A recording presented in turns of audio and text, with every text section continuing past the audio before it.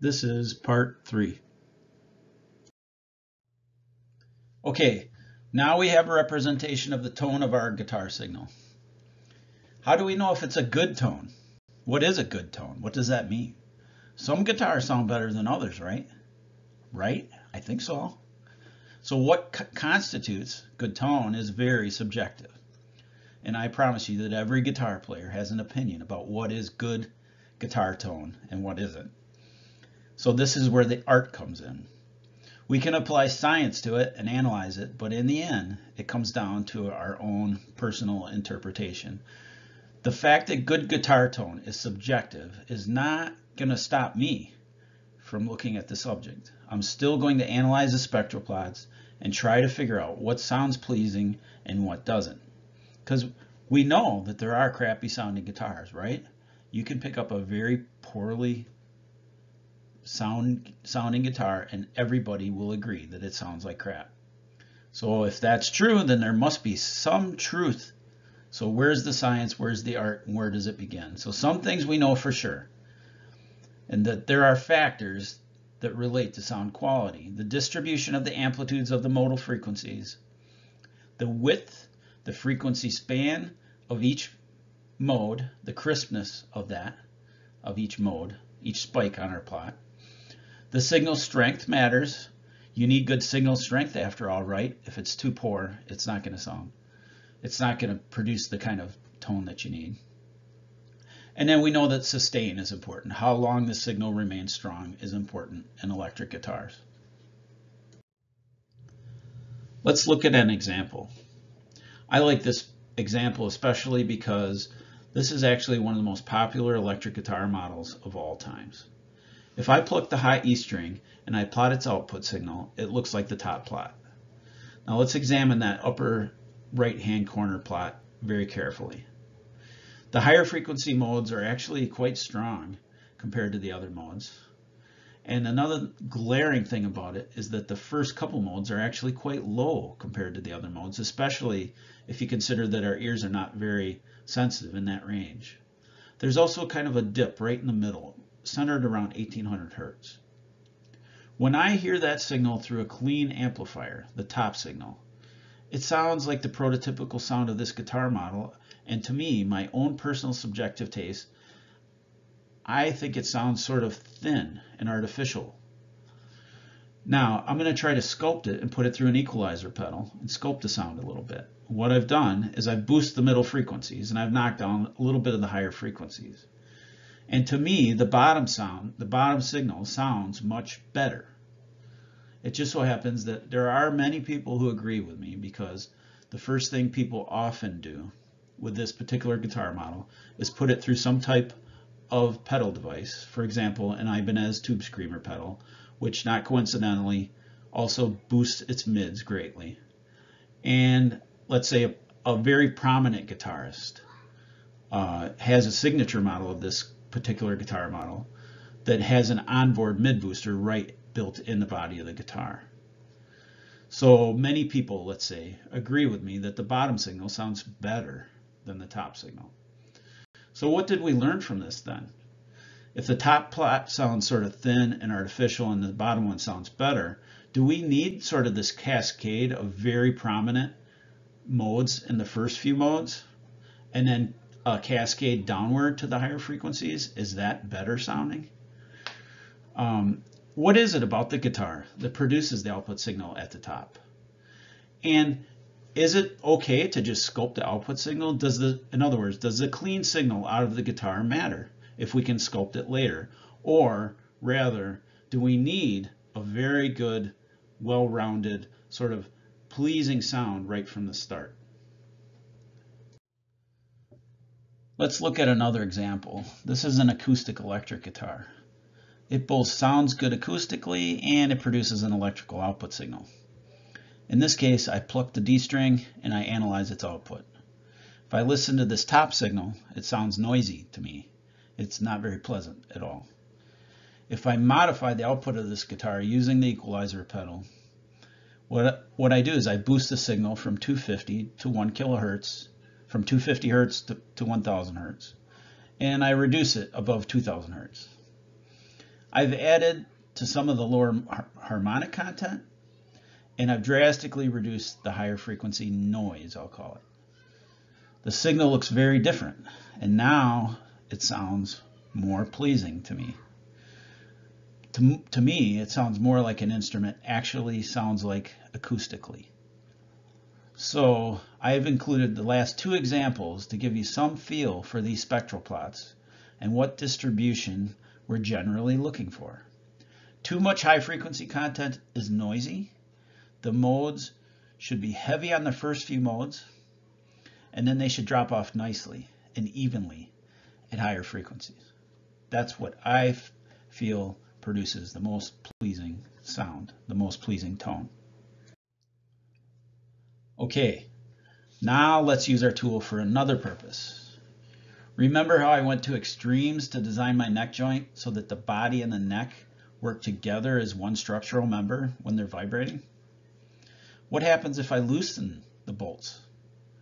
At full torque value of 25 inch-pounds, and I hit the low E string, the signal output looks like the top plot. If I go from 25 inch-pounds down to 20, so I'm loosening that joint a little, it looks like the middle plot. If I go all the way down to 15 inch-pounds, it looks like the bottom plot. What happened? We're losing information here. As we loosen the neck, there's micromotion that occurs in that joint between the neck and the body. And that micromotion is causing a loss of the higher frequency modes. They're being dampened out by that micromotion in the joint. So to me, this is, of course, vindication for why I went to so much trouble to create such a great neck joint. It's pretty cool that we can analyze the output signal of a guitar, but what about the vibrations of the guitar itself, the body and the neck? How do the neck and body vibrate when the strings are vibrating? How does this structural vibration affect the output signal? Does the structure have natural frequencies? Does it have natural resonances? And how do they affect the output signal?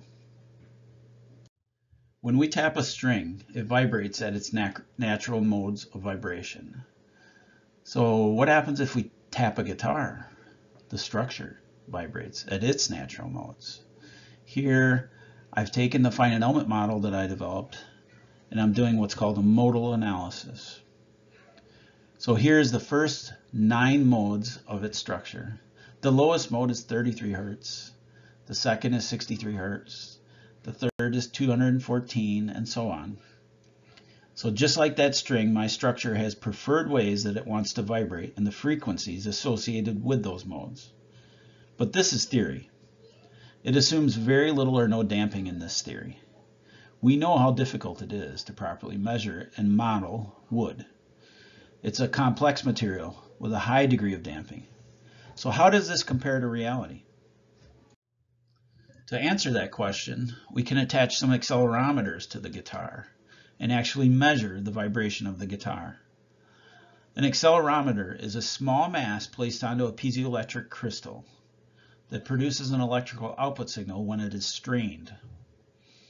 With this design, the signal output is proportional to the vibration acceleration of this small mass. So we place one accelerometer onto the neck, for example, and a second one onto the body.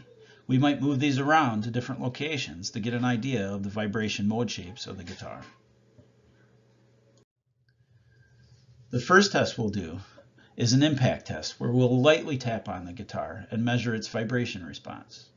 So the first plot that I'm showing is the output signal from the accelerometer after I just tap it. So the signal output, the vibration, is high immediately after the tap, but then it decays very rapidly into almost nothing. And that's because wood is so highly damped. If we take that signal and we do a Fourier transform of it, a tap or an impact excites a wide range of frequencies. So all of our structural mode vibrations should appear in this vibration signal. So we're getting a peak, the first peak at 63 Hertz. We're getting another one at 200 Hertz. We get one at 375, and so on. If we place the accelerometer on the body and we tap, we get some of these same modes, but not all Not all of them that we see on the neck. They're not as prominent. They're not in our signal to a good enough strength that we can say, yeah, they are there. So our first calculated mode shape of 33 Hertz isn't showing up. It's too low in the noise level of our output, and probably too well damped is my guess. But the 63 Hertz shows up, and so does the 200, and so does the 375. They agree with our analysis. So I'm happy there that there is at least some agreement between the real world guitar and that analysis that I showed on the previous slides. What if we pluck a string and just see the vibration response on the structure after the string is excited and vibrating? Well, we get the vibration on the neck and the body, and then of course we have our output signals, and we have the output signal from the pickup, and we have the output signals from the accelerometers. Do we see any relationships there in these plots between the three signals? It's very difficult to make any sense of this information, right? We once again go to our old friend Fourier transform, and this time on both the output signal and the two accelerometer outputs. So with just a quick visual, it appears that the string modes are all there on both the vibration data and the signal data. But there's lots of modes here. How can we be sure that there's a relationship? How are they correlating? How does the structure of the guitar vibrating? How is it correlating to the vibration of the string itself? Is there some way that we can somehow compare the signals and see if they have commonality? Now I'm going to introduce a new tool. This tool allows us to compare two signals that have common harmonic content. It's called cross correlation. Here I've made up an example. It's a simplified case where we can visually see that these two signals have the same overall period on the first mode. And they also seem to have a second mode on top of their first signals. And they look similar, don't they? They're a little different amplitude and they're out of phase with each other, but the two signals, don't they look very similar? We might be tempted to say that they are, in fact, the same signal or very similar. Let's do an FFT of both signals and plot them together on the same plot. We see in this case that their first mode frequency is exactly the same. Their second mode frequencies differ a little, not by much, but by a little. We need a way that will allow us to differentiate between modes that agree and those that don't. We take each of these two signals and we compute a cross correlation function. We simply create a new variable, tau, and we allow it to vary from 0 to some large number. So we are shifting the second signal by tau amount. For each tau, we multiply and integrate to create this cross correlation function as a function of tau. So here I'm plotting it.